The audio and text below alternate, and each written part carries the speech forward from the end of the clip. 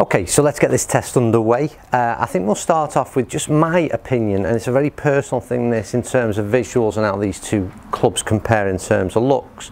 If you watch my recent review of this new G400 crossover, I'll repeat very briefly what I had to say, which was that I love this Hydra Pearl finish which is in the G400 irons. It's very nice indeed. The thing I was slightly negative about was this shaft, which I love in the driver, how it changes from copper to this black look and it blends into the driver head. It does the complete opposite for me in this. This black shaft into the Hydra Pearl chrome, matte chrome finish really sort of accentuates the size of the head for me. And one of the things that I would have actually preferred from the previous model is that exact opposite. It was a dark grey graphite look in terms of the head with a similar colour shaft, and I think it does, like I said, the complete opposite. Now for some people, if I lay these two clubs right down now, like I said, it does look a smaller, more compact head, the black finish last year's model, and like I said, for my eye I like that, but it may work the complete opposite for others, and it may be a bit more confidence inspiring to see that larger head, or it's probably, I think it is a slightly bigger size head, but it certainly appears that way, which is with the shaft colour against the club. For me anyway, that's what I think. But to all intents and purposes, I think again a slightly thicker top line on this Hydra Pearl on the new one, but again it just might be purely down to what my eye is seeing in relation to this black shaft that goes into it. Anyway, that's just an opinion on the where I'd perhaps just give a little bit of a thumbs up to last year's model, which I haven't done so far much on this G400 range because the G400 has been flying. Let's hit some golf balls. I'll start with, well I won't start with, I'm going to use the exact numbers. I've just tested this thing about an hour or so ago, so I'll be using the numbers that I gathered from that testing to compare it in the head-to-head with this one. Right, set up exactly the same, by the way, for 22 degrees loft and exactly the same regular shafts, obviously last year's models, but it's as close as we can get in terms of getting a comparison.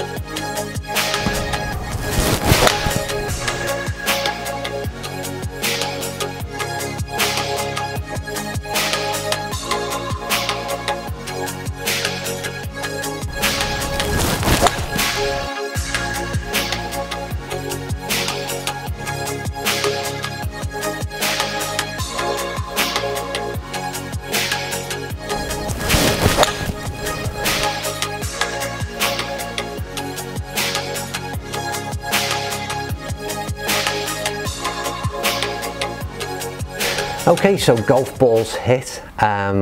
Interesting on that one, because like I said, I think everything so far for the G400 has received rave reviews from me, and this one is slightly different. It's not a negative by any means, but I think visually I prefer last year's model, or the predecessor. I'm not sure when it came out, the previous model. Yeah, I prefer it in terms of looks. And actually in terms of performance, there may be things to suggest that I preferred again last year's model. But let's start off first of all by having a look at the numbers that I hit with the G400. So what we've got is a club head speed of 87 mile an hour and a ball speed on average, I'm talking about here now, of 126. Launching at 16.1 average, and again average carry distance 199, longest being 206, and the rollout being, which is a bit irrelevant in some ways, but rollout, what, averaging 219, 228 being the longest. Now the thing with this club is, first of all, it is very, very easy to hit. Again, the difference between good and bad is minimal. I think one of the big things, noticeable things about this G400 range is if you hit a really bad shot, no golf club is going to help you whatsoever. But I think where you've got slightly off-centre strikes, heel and toe, which from an average golfer, don't forget I play off 8, an average golfer, we're never going to be striking the middle of the club every time. And for me with the G400 range, it's been that stability, or the dispersion rather, has been very, very good between those centre strikes and the slightly off-centre strikes, let's say. But let's just go now and have a look at the performance of the last year's model, the predecessor. I keep calling it last year's model, but I can't remember when it came out in terms of dates. So again, slightly quicker average on a club head speed at 88, and again ball speed at 130. Spin at just under 3,000 average. And I'll have to flick back to see what the spin again 3.1, so slightly higher spinning on the newer model, which would be perhaps a positive. But I spoke about this before. For me, a crossover, a utility iron, whatever you want to call it, I'd be using this off of a tee on a short par 4, a tight par 4 that I was looking to find a fairway. It'd become my go-to iron off the tee if I didn't fancy driver 3-wood. I'm not sure that there's not many par 3s that I'd be hitting into at sort of 220 yards that I'm looking, and spin being really that relevant. But anyway, it depends how you intend to use this club, on what for, I suppose. But for me on this thing, spin's not a massive issue. Going back to, so carry distance is 210, which is a good 10 yards up in terms of carrying. That's the key one on these clubs, forgetting where it's rolling out to. But 210 in terms of carry, that's a further 10 yards in carry, and averaging out at 231 in the rollout. But again, very consistent as well in terms of where that ball carried and finished. And again, that's for me where it becomes a little bit too difficult. I always like to be very honest with my reviews and my assessment, and when a club deserves credit, I will give it. And I'm not giving a discredit to any of them. These are very, very good golf clubs, both of them. My only thing would be is, would I tell you to go out there and swap your current crossover to the new one? I'm not sure I would, no. The new club is very, very good. For me personally, I prefer last year's looks in terms of visuals. I think there's perhaps a little bit of a better sound out of the new club and a bit more feel out of it.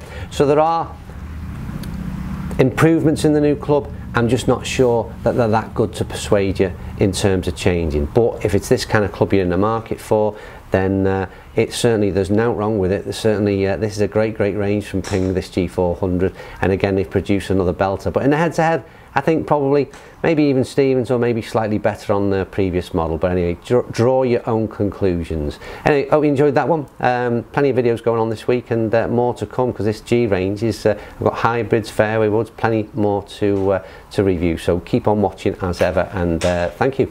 See you soon.